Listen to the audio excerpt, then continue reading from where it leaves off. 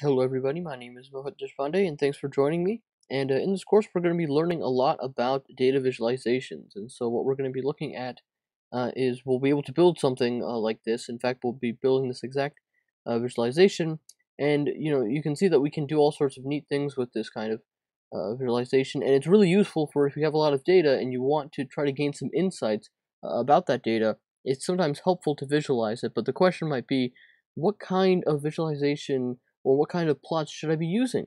And so hopefully we're going to be answering that as we kind of progress through this course. And so before we get started with the actual plotting of this stuff, we have to know a little bit about statistics. And so I'm just going to have a very brief and it's just a very scratch the surface sort of thing of statistics, and then we can get right into doing plotting. And so we're going to start with some of the more basic plots, like you've probably heard or seen the bar charts. You've seen lots of line plots and scatter plots and so on. And we're going to look at some of the more advanced plots, like there are quiver plots, which are used for vector fields.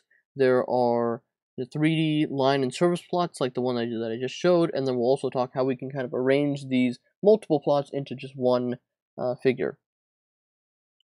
So we've been making courses since 2012, and we're super excited to have you on board. Online courses are a great way to learn new skills, and I take a lot of them myself.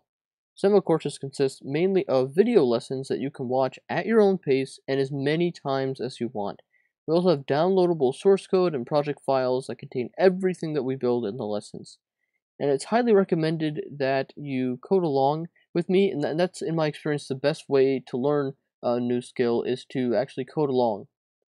And lastly, we've seen that students who get the most out of these online courses are the same students who kind of make a weekly plan and stick with it depending on their own availability and learning style. And remember that you can watch and rewatch these video lessons as many times as you want, so this really gives you more flexibility. And at Zenva, we've taught programming and game development to over 200,000 students over 50 courses since 2012. And some of these students have used the skills that they've learned in these courses to advance their own careers, start a company, or publish their own games and apps. So thanks for joining, and I look forward to seeing all the cool stuff you'll be building. Now, without further ado, let's get started.